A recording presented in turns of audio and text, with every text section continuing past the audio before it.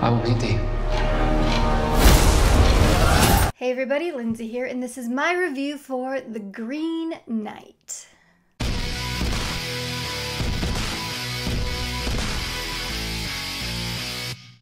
The Green Knight. I have been looking forward to this movie for, 2 years now, since they first announced it. It was supposed to be released last year, but because of COVID, like everything else, it got pushed back. But I was very, very excited for this movie. The teaser trailer looked amazing, and that was the only trailer that I looked at because I don't want to have shit spoiled for me. Show me the teaser trailer, I'm good. I'll still come see it. I don't need any more trailers. But yes, The Green Knight, based on the Arthurian legend Sir Gawain and the Green Knight. I know everyone and their dog has a different pronunciation for Sir Gawain.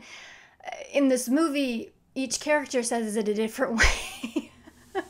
They say Gawain, or they say Gawain, or Gawain, or there's a lot of ways to pronounce this name. I say Gawain. Gawain, Guan. It's endless. But anyway, let's talk about the movie. I went and saw this just this past Thursday. I was very excited. I'm like, I don't want to see it the day it's supposed to be released. We have to go to the sneak peek showing on the Thursday before. So we did. There was maybe 8 other people in the theater, but I had my popcorn, I had my soda, and I was ready for this. And the basic overall story of The Green Knight is that Arthur and his knights have come together along with other people in the kingdom to celebrate Christmas. And King Arthur, in the movie he's not really referenced as King Arthur, but he's King Arthur, okay? Says, is there anyone that can tell me a tale? Regale me with a tale and entertain us on this Christmas day. And no one steps forward. And then all of a sudden the doors burst open and the cold air rushes in, and this huge knight astride a huge horse enters the hall, and he is completely green. Not just the armor he is wearing, but his skin is green, and he carries an axe in one hand and a holly branch in the other. But he's very menacing looking. He's really green. And so is the horse, but that doesn't matter. Anyways, so he proposes a game. It's referred to as the beheading game, and it comes up a lot in different legends, Arthurian legends and other legends around this time period. But he says, if any of your knights are brave enough to strike one blow against me, then in a year's hence, I get to return the favor. So none of the knights are stepping forward. Arthur thinks he's going to have to step in, and then Gawain says, I'll do it. And he picks up the knight's axe that has been offered as a weapon, and he chops his head off. He could have just nicked him, or just like went, touch, that's my blow. But no, he cuts his head off. And instead of this Green Knight being dead, he is still living. He grabs his head, and he's like, I'll meet you in a year, buddy. It's my turn. And he takes off. So Gawain has to, in 1 year's time, go seek out the knight in the Green Chapel to let him do that same blow upon him. So he's like, okay, all right, awesome. In a year, I get to have my head chopped off. 1 year hence. So the tale of Sir Gawain is this game with the Green Knight and his journey hence to the Green Chapel and what takes place there. And it's a story about honor and chivalry and duty and being all those things that are wrapped up in being a knight. Now in this movie he is not yet a knight. In the legend he is a knight. He's the youngest of Arthur's knights, and in both the legend and this movie he's also the king's nephew. Anyways, my overall thoughts on the movie is that it's absolutely gorgeous to watch. The cinematography and the camera work and the special effects that they do are otherworldly at times and just very peacefully beautiful at others. The sound design is also really, really good. There were parts that almost reminded me of like ASMR, which I'm not a huge fan of, but in this venue it works. For the most part, I really love the acting. Dev Patel as Gawain is very, very good. I recognized him physically, but this is such a departure of some of the other roles he's done where he's played a teen. But in this one, he's very reserved and very dialed back and very contemplative with his acting, and I really, really enjoyed it. I can't wait to see what else he does in the future, because I think he can really do some amazing things, and he does some of those in this movie. This movie also stars Alicia Vikander, who was Tomb Raider. Wonder if we'll ever get to see a sequel to that movie. Highly doubtful. Anyways, and also Joel Edgerton. And it's written and directed by Dave Lowery, who did Ghost Story, Pete's Dragon, Old Man with a Gun, and a bunch of other movies. I'm not the biggest fan of his other work. I haven't seen all of it. But he's a very competent director, and he's very good at atmospheric visuals. And that's a lot of what's in this film, is atmospheric visuals. As far as the plot and the storyline and what the meaning of this film is, I think they took departures from the original legend, which are understandable, but completely change the meaning of the story.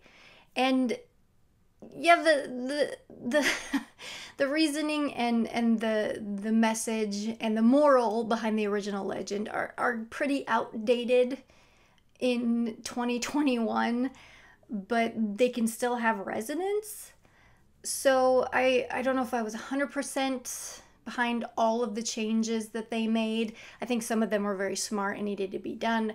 Others, I think, took away from some of the main points of the film and some of the main points of the legend. But I mean, how do you make a film in today's age about old-fashioned notions of chivalry and honor?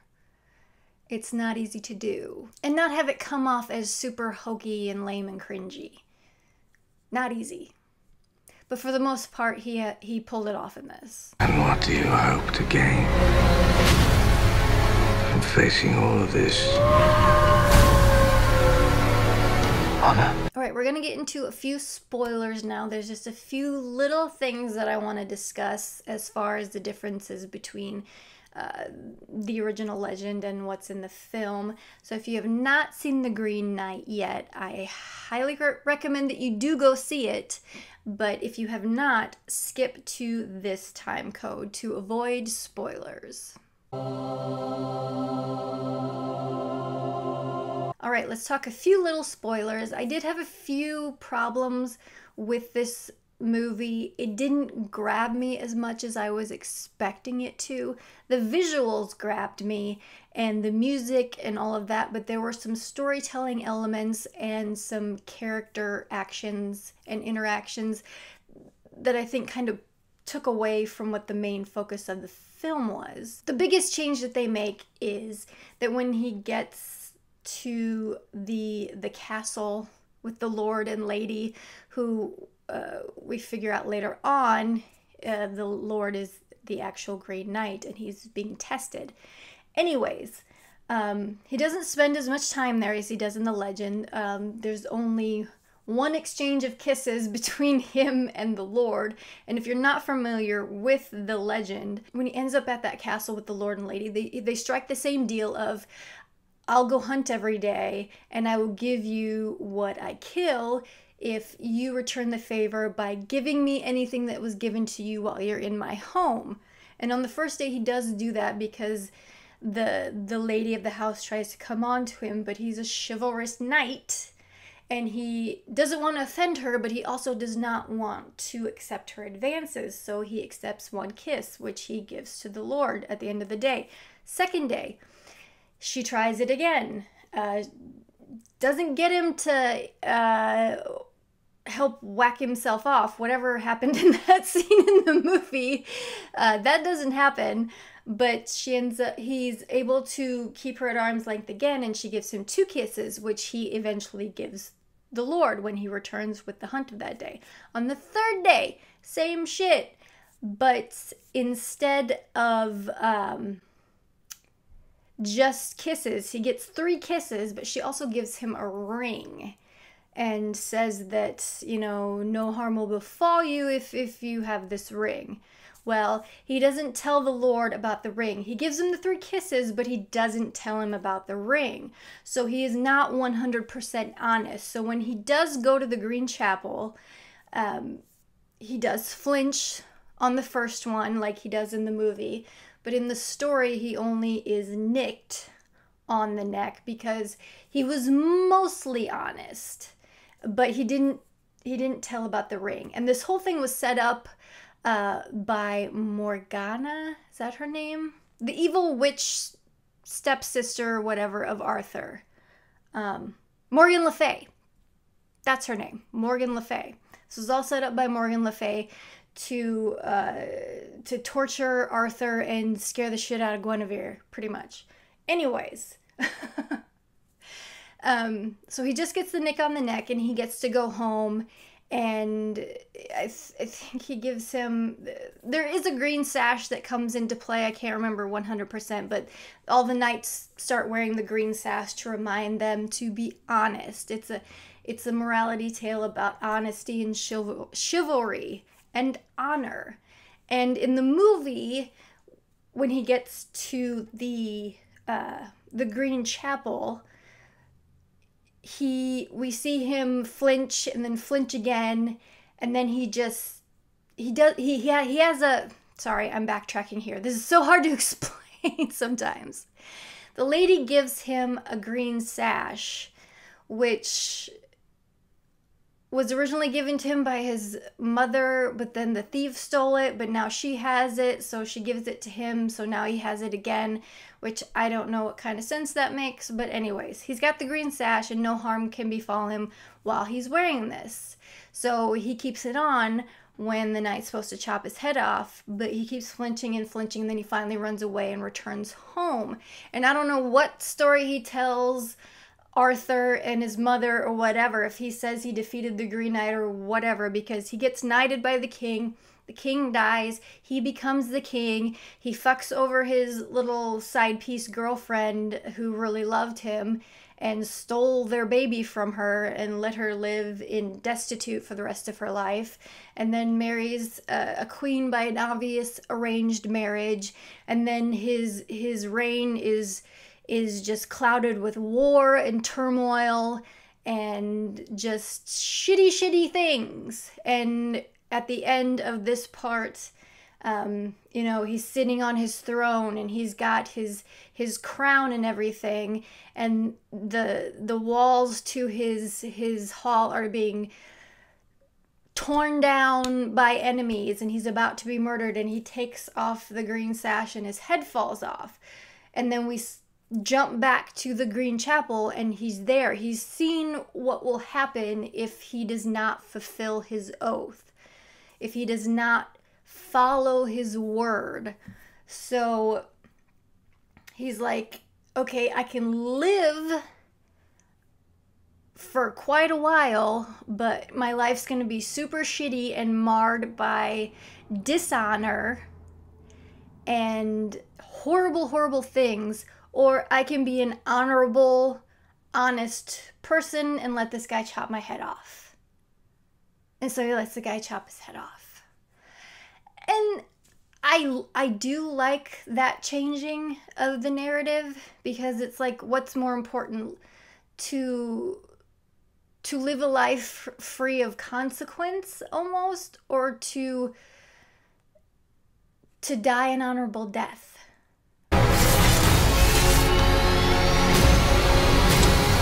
So I was a little taken aback by some of the changes that they made. The more I think about them, the more I've come to accept them, but they still kind of thrown me off a little. I'll probably need to see the movie at least one more time to really put everything together. But those are the major changes that they made. And while I don't agree 100% with all of them, a majority of them are very well thought out and very well done and very much needed to tell this story in the world we live in today. Hey everyone, this is Editing Lindsay, and it's been a couple days since I recorded this review, so I've thought a lot more about what I had to say and what I thought of the film, and I came to another realization about one of the changes that they made, and that was to the character of Gawain himself.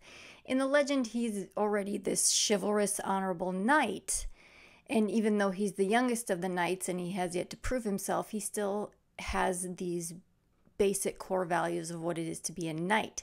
Gawain in the film, he seems to be just very lackadaisical, lazy, he's just kind of fucking around is what he's doing. He wants to be a knight, but he doesn't want to do the real work to become one. So his mother concocts this whole plan to get him to be a knight, but it goes off the rails, and she doesn't expect it to. And so he's sent out on this journey pretty much to his death, and that's why she becomes the fox to try to keep him away from this. But I think that's one of the smarter changes that they made, was they had to change the character of Gawain to kind of this coward and this person that wants the status but doesn't want to put the work in to get that status. And this journey and this quest that he is put on makes him realize that, and realize, no, I have to be an honorable man. I can't just take a knighthood and on false pretenses. I actually have to do the work and let this guy chop my head off. So I really agree with that change, and I really like that change, and I just wanted to add it to this review because I think it's an important thing to think about when thinking about this movie. Anyways, back to my review. And my only other complaints are just as far as some of the acting roles and such, like Alicia Vikander. I don't think we needed that much from her. And also, she has a very nasally voice, and it's hard to understand her sometimes, especially if she's leaning into her accent, which she is in this film. So, and she has a lot of very important lines talking about the future and the path that he's headed on, and people like him are headed. And it would have been nice if those lines were a little clearer. This also happened with the guy who played King Arthur. He was very hard to understand sometimes because he was playing a very weak and sickly King Arthur at the end of his life, at the end of his reign, and some of the way he was speaking to be kind of affected made it hard to understand sometimes when he was speaking. And to have Morgan Le Fay be Gawain's mother, correct me if I'm wrong, I don't think that's part of any legend or lore. So I was very confused as to what her ultimate intentions were, to maybe get her son to become a knight, or what her ultimate thinking was. That she was hoping that he would just graze the knight or whatever, and then he could go and get his little grazing, and then, ooh, I faced the Green Knight and I kept my word, so you can make me a knight now. Whatever, I don't know. It just seemed a little muddy what her true intentions were. But these are very minuscule things. This is a gorgeous film. It's done very, very well. There's some stuff in it that makes no sense to me. But overall, I very much enjoyed it. It's a visual feast. The music is very well done. The sound is very well done. Majority of the acting is very well done. So yes, I highly, highly recommend you go see The Green Knight. There's a ton of videos on YouTube and articles and printings online where you can read the original legend yourself. It's been translated out of Old English, so it's a lot easier to understand. If you're a fan of the original Arthurian legend and you have seen the film, I'd be curious as to what your thoughts are about it and some of the changes that they made. Whether you feel positively or negatively about that, please let me know in the comments. That is why Light does what he does. Are you ready? That is going to do it for this review of The Green Knight. So until next time, this is Lindsay signing off. I'll check you later.